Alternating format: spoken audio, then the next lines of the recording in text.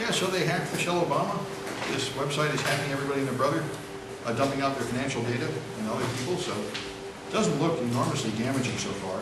I don't think they've dumped out their email logs or anything. That's what usually gets these people in trouble. But anyway, it appears to be a foreign website, exposed.su. I don't know what SU is. Soviet Union, oh, there's a lot of those. And the Soviet Union has dissolved, so these are just up for grabs now. So a lot of really underground sites go on SU. I think I've heard of this before, so, all right. So that's where you put your website if you really don't want to deal with lawsuits or anything. Anyway, so they're dumping what they can find out about people. But there is no Soviet Union anymore. There isn't, but the SU domain still exists, and people still use it, and they mostly use it for underground purposes. And I wouldn't be surprised if anybody using an SU domain is at some risk of it vanishing or something. So I've heard of this before, that they put really dodgy sites on SU. And the really dodgy stuff is, of course, on Onion. You hide it on Tor. So that, Darknets. yeah, that's one of the, Tor is one of the more popular darknet ones. And yeah, ones that you can't even, that way you can have a sort of URL, but people can only access it through Tor and they can't find your servers. That's where they put stuff like kitty porn and stuff. Anyway, can I show you this one? Spider. What these guys are doing is they're doing unauthorized vulnerability scanning of large portions of the whole internet, which is, by the way, almost certainly illegal. So I imagine this site will probably go down pretty soon. But anyway, they're doing it, and then they index the results, and that means I can view it without breaking the law. So I wondered, for example, about City College. If we have any cross-site scripting, SQL injection, or blind SQL injection, and the answer appears to be no, or they didn't scan us, which is possible. But and I didn't find much looking for domains, but if you go to name here, you can go at title, and put things up here like school, and then search. Now, cross-site scripting is relatively unimportant. SQL injection is the most important vulnerability. So here are schools with SQL injection. Some of these guys, Tom Brown's Tracker School appears to have 5 open SQL injections. And so let's take a look. Those are all the cross. Here's the SQL injection. Let's see if this is true. It's obviously an automated scanner, and like all automated scanners, the results are kind of imperfect. For example, this is not a SQL injection. This is just a runtime error. You feed it some unusual character up in the URL, and it crashes, but that's not a SQL injection. It doesn't mean you can inject code. I made that mistake before, and Dan Kaminsky set me right. So these guys may not have a real problem, but this is what happens when you run a scanner. The scanner gets a result that looks funny, and it freaks out. There's some kind of error message happened, but there's not kind of error message that really indicates a SQL injection. That's why you have to check them by hand. But I think I checked this one last night with my students. I think the Canadians are really in trouble. Canadian Hockey Prep School has got a real SQL injection on their website. If you go here, this tells you you have an error in your SQL syntax. Something's wrong, your apostrophe, backslash, apostrophe. That's bad. That means this, I think at %27 there is an apostrophe. When you add an apostrophe, you actually broke their syntax, and therefore you could put real SQL commands after that. These guys, anybody could dump out all their data, take over the server, deface their web page, and all that nasty stuff. So it would be friendly to warn them, and my CISSP students may be on this. It's a difficult, touchy task to warn them. And when I started doing it, I actually ended up getting an official ethics complaint against me from an angry InfoSec professional, because it is considered wrong to warn people about vulnerabilities, but you have to get a contract and money from them first. Because what happens is, if you do what most InfoSec amateurs do, and you send them an angry letter full of calling them an idiot and evidence that they're vulnerable, then they accuse you of being a hacker and try to prosecute you. But I've had no trouble when I write them a very careful letter that doesn't ask for money, doesn't include a link, tells them who I am, says your site is vulnerable, you're on a list of vulnerable sites, go here and look, here's your problem, here's what you need to do to fix it. That's been relatively successful. Anyway, so it's kind of interesting. You can see these sites, and one I found is there's few general schools, there's an awful lot of vulnerable games out there. GameExpress.sk in some other language. SK is what, Canada? South Korea? That could be South Korea. They might have one. Now, one thing, there are quite a lot of them in foreign countries, and in general, I haven't put much effort into warning the people who don't speak English, because I figure the chance of my email doing any good is very small. But this is a real SQL injection. These guys are in trouble. Error in your SQL syntax, that's bad. So, StarCraft in South Korea, if anyone feels like warning GameExpress.sk, it would be nice, but you have to be careful when you warn these people. Actually, that is like some kind of Slavic language. Yeah, it looks Yeah. like it's so Yeah, here or something. yeah. If the server administrator configures it so the server won't return any warning, So far. any of this, is it possible? You mean to turn off the errors, the error messages. I suppose it's possible, but I've never seen it done. Turning off the messages might conceal the existence of the vulnerability from people. Yeah, even if you're vulnerable, it might not be as obvious. They wouldn't be able to find out this easily. They might be able to find out another way. But yeah, that's right. It's a good point.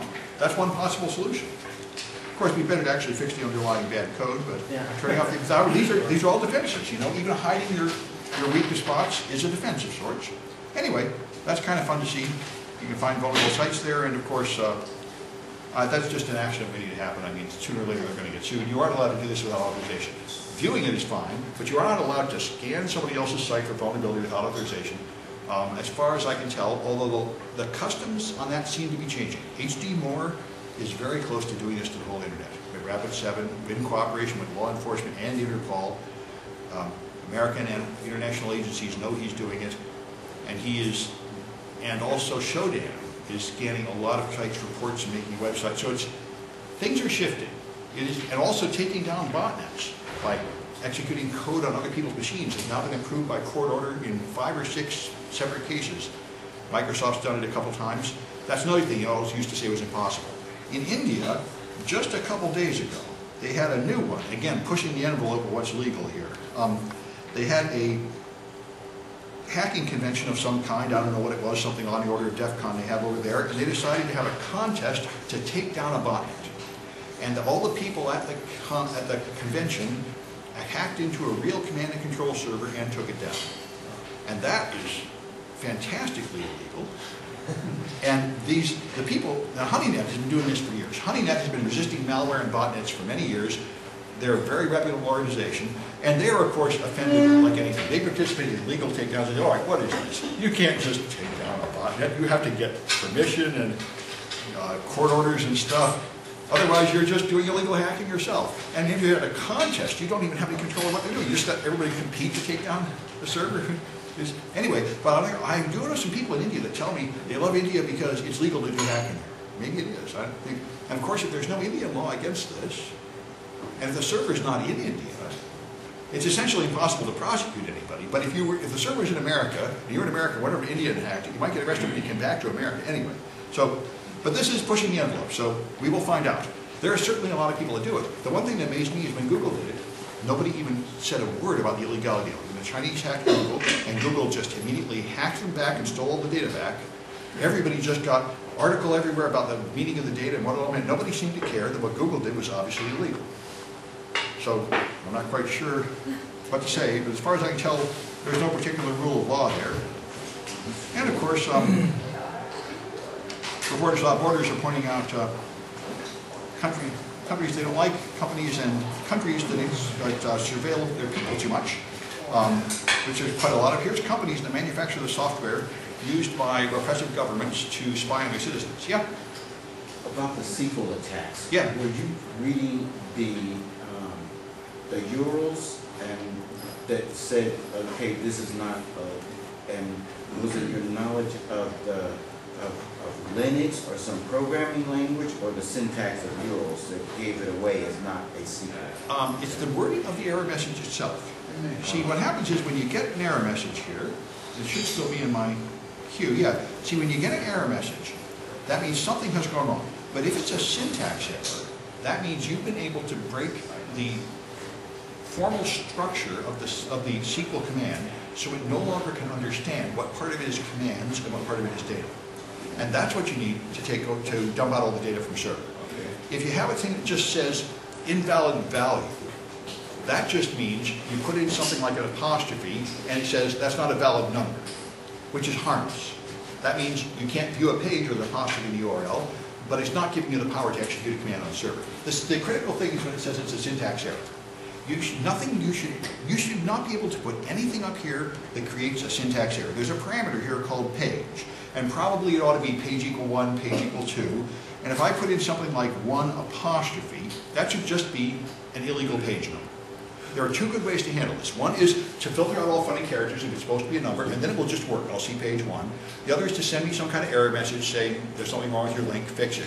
But what it should not do is have a syntax error. That means I'm able to manipulate the actual structure of the command, and I can inject commands here. So you put in an apostrophe, and then you say union, select all from table users. You just say something like this is what you put in, and you'll dump all the data from the entire database out. It really is that simple, although you have to figure out the name of that table, and you have to, there's some more complexity to it, and there's several projects in the hacking class where you do this. But the point is, if you do have this kind of error, then this apostrophe begins a region of active code. So instead, and everything I put here should just be the name of a page. It should be static data. That's what should happen. That's what would happen if you use parameterized queries, which is the best solution for me. But anyway, when you see this, that means they didn't. They wrote this thing on syntax SQL they would learn in like a beginning class. And therefore, if I start doing this, I'm committing felony. I'm not going to hit enter. You're allowed to look at it and see the error and then quit. But if you start injecting commands, I'm going to be executing code on their server without permission. And that is what you're not allowed to do.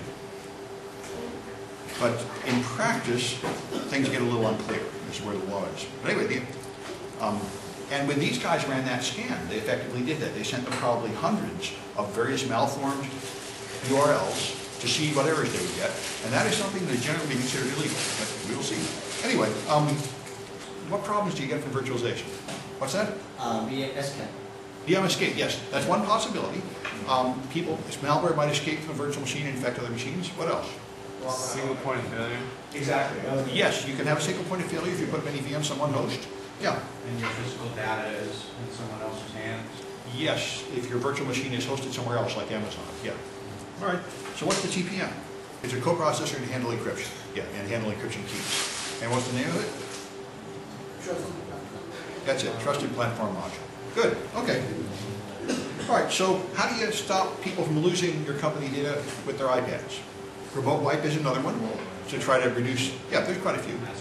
Putting a password on the device, so hopefully if you lose it, they can't get it's a target, they can't get the data off. Yeah. With LoJack root? Yep, LoJack is fine too. Same kind of thing. So if you lose it, maybe you can get it back before somebody else gets it. And at least, yeah, these are all good. It's a big issue now, how to control the data on those mobile devices. All right, and what are some software as a service systems? Gmail, what do you have there? Yep, Hotmail, Moodle, all these things. Anything where somebody else has set up the software and you just log in and use whatever features they give you.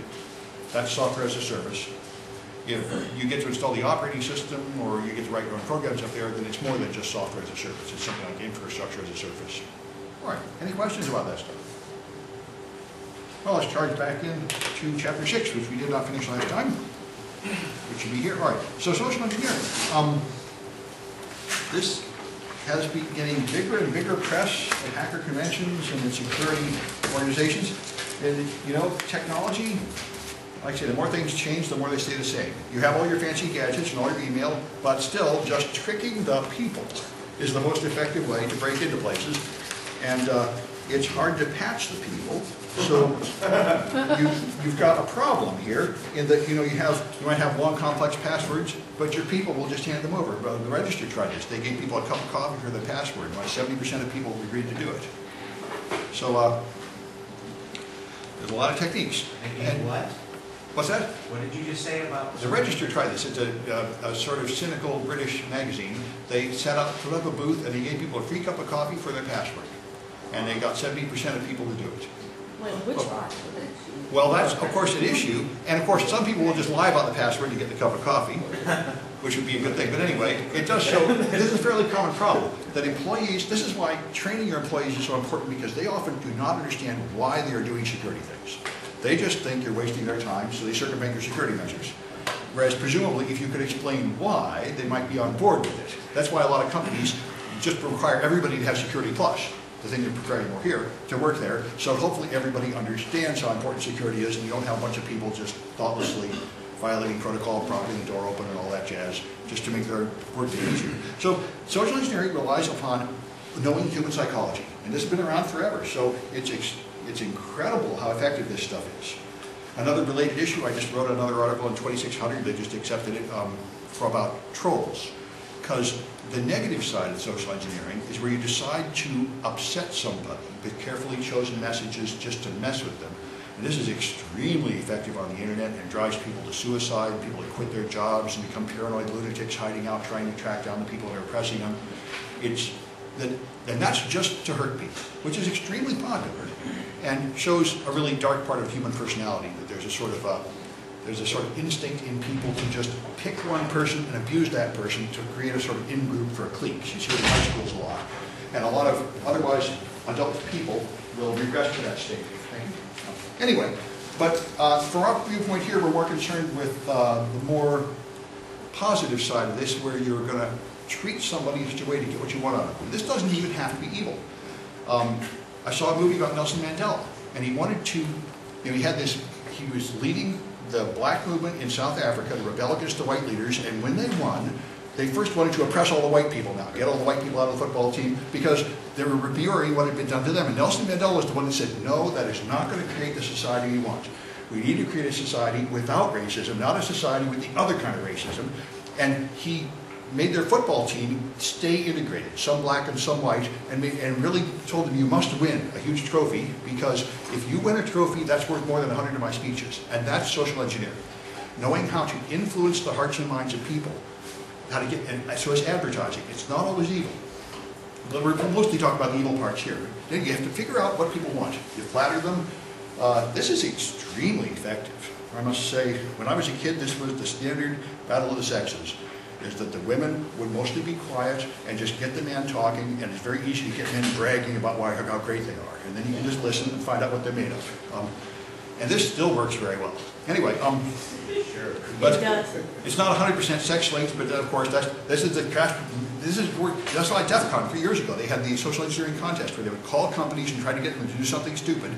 And there were only 5 out of like 180 calls that failed, and they were all the time when you got a woman on the other end. Because it was trivial to trick the men into doing stupid things. It was very difficult to trick the women into doing stupid things. They were just more effective at picking this up. And like I say, this is why we need more women in InfoSec. There are like 98% men in InfoSec, 90% or something, and that is a weakness. Because men, as a category, share certain common weaknesses. And we're not as safe as if we had more women in the ranks of the defenders to bring another perspective on matters. Anyway, so if somebody is proud, and they usually are, you can flatter them, you can convince them to conspire with you in something evil. That's conning. I say you can't con an honest man. This is why you get these emails saying you want to get $1 million from Nigeria, but you have to help me smuggle it out of the country. And if you were honest, you'd say, no, I'm not going to help you smuggle anything, get lost, I'm not a crook. But most people are willing to be a crook as long as they get a cut of the pay, and then you're in the in-group. Anyway, so convincing him you're important and more authoritative. I'm at a meeting with the CEO, and he wants to sign this deal, but he told me I had to get the password from you first or something. Convince them to do something risky, convince them to reveal something they shouldn't. These are all tricks. And the other one, you just follow people into a secure area where somebody else opens the door, and you just go through the door before it shuts. And they may very well see you, but see, all these rely on the same thing. Humans are herd animals. We have just like many other herd animals, your social status is very important, what other people think of you. You don't want to get in a fight, you don't want to be disrespected, you want to be in a group, and all these rely upon manipulating that to get people to do something they don't want to do, because most people don't really have any firm principles. They mostly just conform to their group. So if you can set a frame to say, well, this is the expected behavior in your environment, they will just do it. Anyway, so the main protection is educating people and making them aware of this so they're thinking about it. And if you make a company that is resistant to social engineering, you have made a sort of cold, hostile place, and you have to accept this. Where someone calls you on the phone and they say, I need something, and your first question is, well, are you authorized to have that? Who are you anyway? I'm not giving you anything until I make sure that you really are who you ought to be. So you're suddenly less friendly and open and helpful and more cold and suspicious. And that's what you need if you want to prevent your people from being social engineered as much. So rogueware and scareware are big ones. You get this email that says, this thing pops up and says you're infected with 150 viruses. You better do something about it, pay us money to take those viruses off. Yeah, It's like those little pop-ups you get that Yeah. annoys people, like on a web browser and Yeah. emails too. yes. Yeah, they put them on web pages, they trick you into installing fake antivirus. It's a very common one. Phishing. You get an email that comes from somebody, and by the way, I met the guy that fights phishing at PayPal. He was my 5,000th follower on Twitter, and I put his name on there, so I met him at the airport after that. And I said, I think about half of the phishing is PayPal. And he said, yeah, that's exactly right. Half of all the phishing emails are about PayPal. Anyway, because everybody uses PayPal, so you can just send mail to any random number of people saying something's wrong with your PayPal account, click on this link and tell us your stuff. And people, some percentage of people will do it. That's phishing, is where you send an email with a hook. There's a link in there. You're just trying to have any kind of blah, blah, blah to get them to click the link. And if they click the link, then you got them. Then it infects them with malware or otherwise does something to hurt them from which you can gain. The Nigerian 419, yeah. Question on the scareware. Yeah. Are any of those sites reputable that say, because personally I don't use them, but I know people that will click. Well, there are online virus scans that are legitimate. Trend Micro has one, I think Panda has one, so you can go to the website and in your browser run a virus scan and then it'll tell you the truth. But the ones that pop up and ask for money, those are all fake, as far as I can tell. But there's no simple rule. And in fact, the bad guys very carefully imitate the good guys. In fact, you're getting to where they have boxes that look like legitimate Microsoft Windows Defender alerts. So they work real hard to make them as identical as possible, just like all the knockoff products in China. They'll show you Nike shoes that really look like real Nike shoes. You know, there's a great incentive to make it. So there's no simple rule. There can't be. If there was a simple rule, the bad guys would immediately mutate to defeat it. So the 419 scam is where they tell you there's a bunch of gold in Nigeria and we need your help to smuggle it out. An enormous number. This was like the #1 most profitable scam on the internet. I think the year 2008, they stole something like $400 million from Americans at this point. A lot of people believed it. And what they'll tell you is we need your bank account number, or we need like 20 bucks to bribe an official or get a license or something. And then they'll send you pictures of the gold and this guy posing by a big stack of gold. And they'll just string you along as possible. And many people will gradually keep sending more and more and more money until they've actually lost incredible amounts of money because they really believe this huge amount of gold is coming out of Nigeria. Man, if there's any place that is absolutely penniless on the planet, it's Nigeria. They don't have any pile of gold. Yeah. I've heard like some hackers, they're trying to trick the 419 scammers into wasting so much money on them. Yeah. And they just say, no, I know this is a scam, screw you. That's right, I've seen that. People that mess with them back, yes. There's also guys that mess with telemarketers. Yes. You can attack them back if you want to. Anyway, then there's all the lottery scams. You get an email that says you won the lottery. Oh, this reminds me. I don't know if I told you guys how to win an iPad or not, but I did. You showed you. Yeah, I better tell you. See, someone told me that I won an iPad, and they couldn't get the email through to me. So I eventually got it. I really got an iPad. And so you can get it. If you come to the War Drive, which is this Saturday, April 27, a random War Driver will get the iPad. I really got the iPad. So I won it just by answering a survey. I didn't do anything to earn it, neither will you. So if you come to the War Drive, some random War Driver will win an iPad. But and what's funny is, all the spam filters threw away the email. They said, we've been sending you email after email telling you won an iPad. Why aren't you getting it? I said, well, there's a Barracuda spam filter at the college, there's Post-TV in the Gmail, and everything, of course, throws away an email that says you won an iPad because they know that's spam. But I really want an iPad. So if you really give someone an iPad, good luck telling them. I mean, anyway. So what blocked it and what didn't? What's that? Did everything block it, or? I never found out what blocked it. They reached me on Twitter and said, hey, we're trying to tell you you won an iPad. So they never got an email through to me until after that. Then so I sent another one to my Gmail and it got through for some reason. But anyway, so if I win $1 million from Nigeria, I'll let you know about it. But of course, I see emails saying you won an iPad, you won like paper mail that says you won $10,000. You just throw that stuff away. That happened to the woman that made The Graduate. The woman that played the old woman in The Graduate. She said it was a flop. They didn't make any money. Like 5 years later, they paid her $10,000 for royalties because it became a hit. And she said, I nearly threw it away because I thought it was Publishers Clearinghouse. Yeah. The Nigeria, Yeah. you know, they're pinless, they don't have anything, but where do they get this, you know, this wealth of, seem like they got some pretty talented people pushing this, They do, of course. these, you know, I think they got it, like, People I know- a university or something? No, they're just, I've read articles, people have gone to Nigeria to find the people to do this.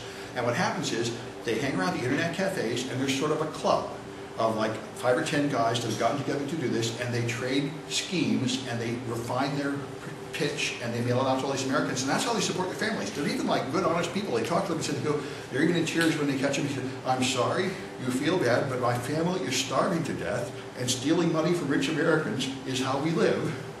I realize you don't like it, but I gotta do this. And he's probably right.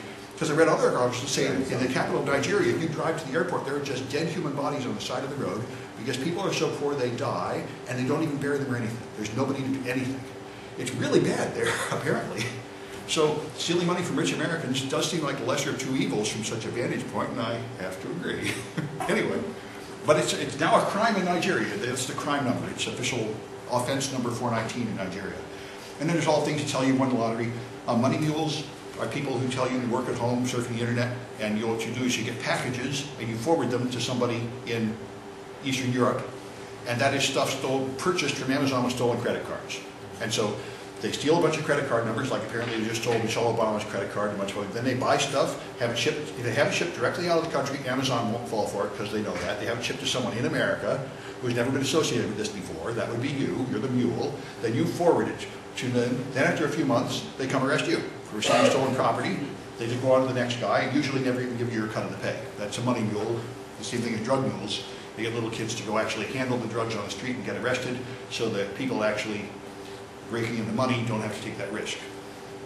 I had a money mule in my classes for a while. There was a guy that came around and he had some problems at college because he was kind of bad manners because he spent a lot of his time in prison. I didn't know this. Became a class. He only showed for like the first 2 weeks of each class and then be gone again. He kept going back to prison. I eventually found out. Anyway, so there's another example. There's a lot of these, now that there's high unemployment, a lot of people are desperate for jobs, and a lot of the job offers are fake, and they will just suck you into these criminal enterprises, and you'll be worse off than you were having no job at all. So, all right. Then there's spear phishing. This is where you write a carefully targeted email to interest the people you are trying to fool. This is much more effective than random phishing. Random phishing is like eBay. Just send to 1 million people something about eBay, and you know that a lot of them really have eBay accounts. But spear phishing is where you write an email that will really be of interest to the people you're targeting. So if you were to send an email to City College, you'd say something like, we're closing the parking lot and assigning parking spaces, open this. Or the accreditation has been denied and we're laying off staff. See the attached Word document for the list of people that are getting laid off. That would really work. People would, the same thing is always the case, I've seen gangs do it on BART. You get people emotional, and then they don't worry about security anymore. So there's guys that will start a fist fight on BART so the guys at this end of the train can pick their pockets. Because that will distract you, and you'll no longer worry about normal safety precautions. And if someone told you, here's the list of people getting fired, you'll say, wait a minute, I need to read this. I don't care about some virus warning that pops up. Anyway, that's the game. All right. And this is one reason why people get so upset when you leak just email addresses. If you leak email addresses from a company, people say it's not too dangerous, but the problem is now you can send a spear phishing email because you know those people are at that company. So you can send a much more specific email, and spear phishing has a much higher success rate. I've seen people claim it up to 20 or 30% success rate. And whaling is the ultimate attack. This is the thing to be afraid of. There's a lot of movies and stuff about this. What if somebody really wanted to mess with you specifically? And they were willing to research your life and target you? You're basically toast, right? No, there's no defense against a targeted attack. And there are people that are rich enough that it's worth it, like the CEOs of corporations. So people actually spend the time to find out what bank they go to, what dentist they use, what car they drive, what all their relatives are, and then they can send them an email that appears to come from their relative in Florida who really is like in rehab or something and is begging for something. You carefully make a scheme, and this is called whaling, where you choose a big fish and carefully go after it. And it's very hard to defend yourself against these things. If somebody really wants to mess with you and they're willing to devote a lot of time to researching how to mess with you, you're in big trouble. Anyway, most of us hopefully are not important enough to attract that kind of attention. And then there's phishing, that's voice over IP calls. Now telephone calls are free and untraceable if you make them over the internet, and you can put a fake caller ID in them, so now there's all these spam telephone calls. There's one about auto insurance that keep coming through, and they're totally illegal. There's stiff laws against unwanted phone calls, but these guys are untraceable just like spammers, so they flood the phone calls with that. One common trick I know, when I was unemployed and I was looking for a job, I called one of these lines, and it would just go on and on and on and on and on and on, and the trick was they were charging you long distance per minute to listen to this long, long recording going on and on about what you had to do to get a job. That's one simple version of it, but there's many versions. They somehow are hurting you. I had a friend of mine who's old and retired. He got a call from someone who pretended to be his grandson. And then eventually he got suspicious, and he couldn't really give him his grandson's name or his location or anything, but you know, they tell you whatever they have to tell you to get you to do something. You're following someone through into a secure area, so you ride on their ID card. That's tailgating or piggybacking. And that's the idea of turnstiles like we have at bars, where there's supposedly this thing so only one person theoretically can go through at a time. Dumpster diving is an old-fashioned technique used by police and hackers and many other people. You go through their trash, and in the trash you find all sorts of goodies, like the discarded manuals and telephone directories and scraps of paper with passwords and bank account numbers on them and phone bills. The phone bill is often your highest prize, because then you find out what their phone company is, then you get a uniform to look like that phone person and show up with a bag of tools, and they will let you go through the whole building and in the closets and pull wires out and attach hardware and everything all day long if you wear the right uniform. And you tell them you're fixing the phones. That's a really good one. Anyway, so if you shred your documents, it will help.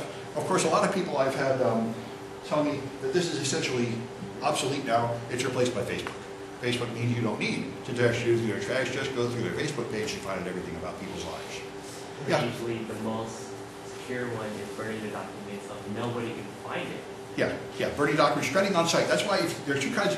Iron Mountain will come to your place and take your documents in an armored truck and take them away and shred them, but other people will actually show up with a sort of wood chipper and shred them right there before taking them away. Maybe Iron Mountain has that service too. That's considered the most safe.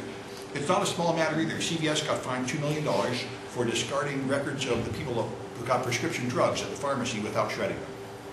And that's a violation of HIPAA. You're not allowed to expose your patient's confidential medical information without taking due precautions.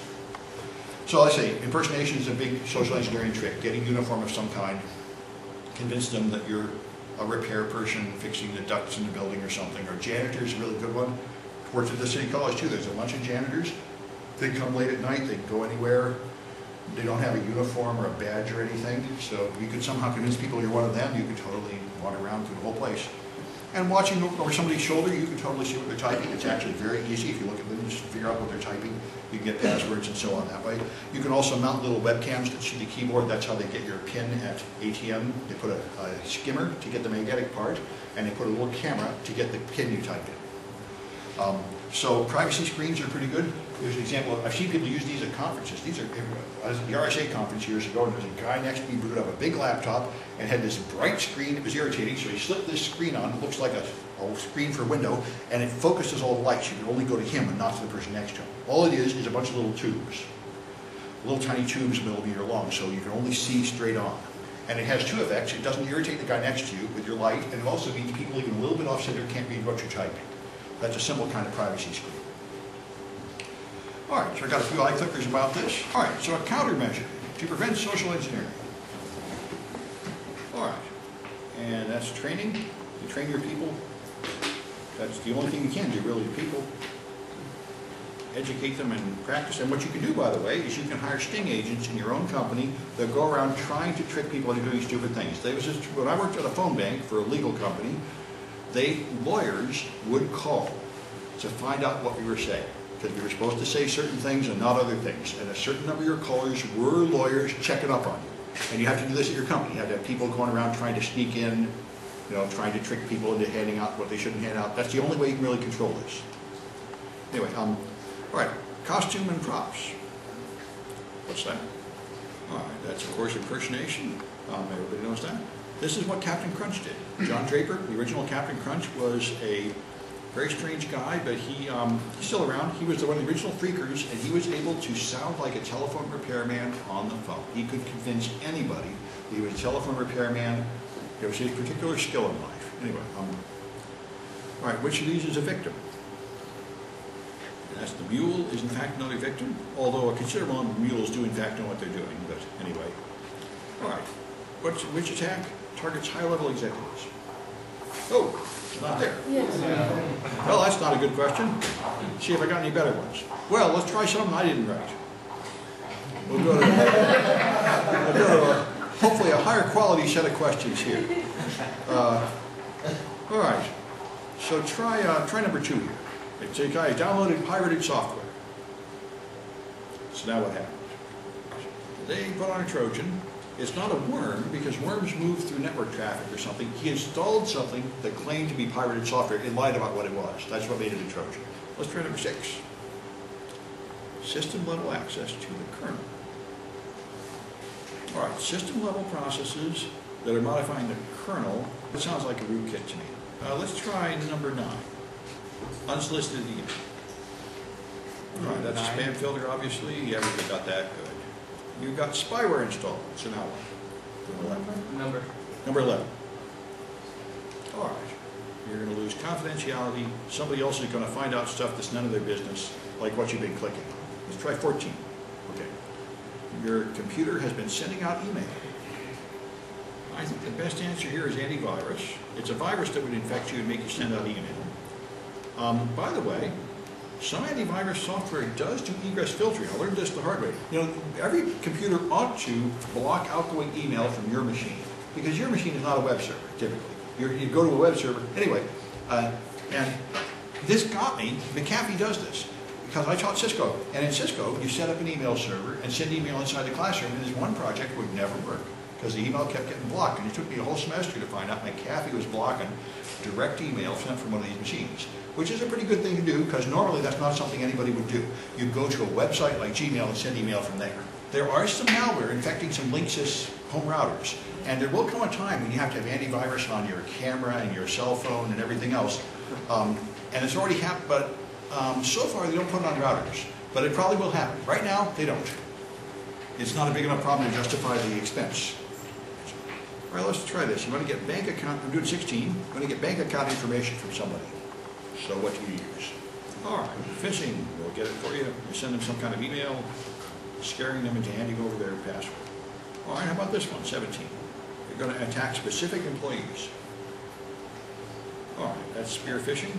You're targeting specific people. By the way, spam, I don't know if you mentioned it, spam is spam over instant messages. You see plenty of that too, as opposed to going over email. Anyway, number 19. A message from his bank, a phone message, I guess. So he calls back. Okay. All right, that's phishing. Voicemail phishing. All right, let's try this. 21. A person is trying to gain other authorized information. All right, that's shoulder surfing. Yep. Watching what somebody types.